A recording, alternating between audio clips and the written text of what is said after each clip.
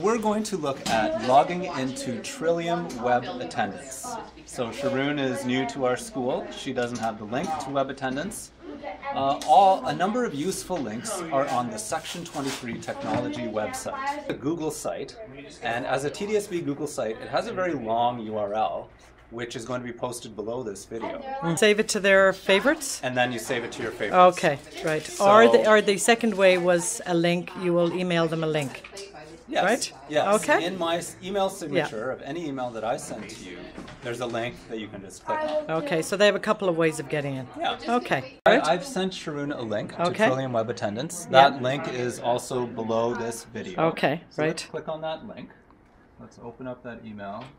And there's the link. It ends with tweebat. Very nice. Twee is Trillium tweebat. Web Attendance. It's easy to remember.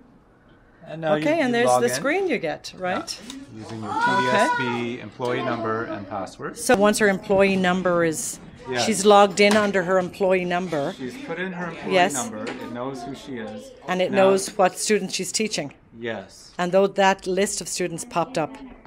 Now she had to become an LTO, have LTO status for that to happen. Yes. Prior to that, she was not able to enter. Set A for absent and L for late, L for late, right? Yeah.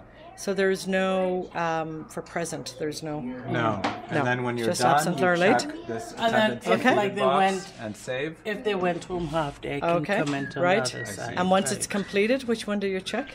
You check attendance completed. Yes. And save.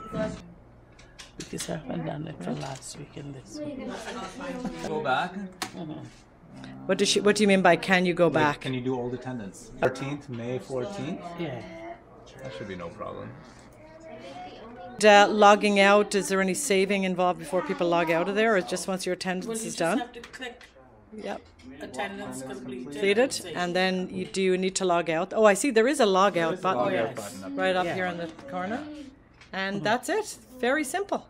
Nice. Thanks, Sharon. Thanks, Rob.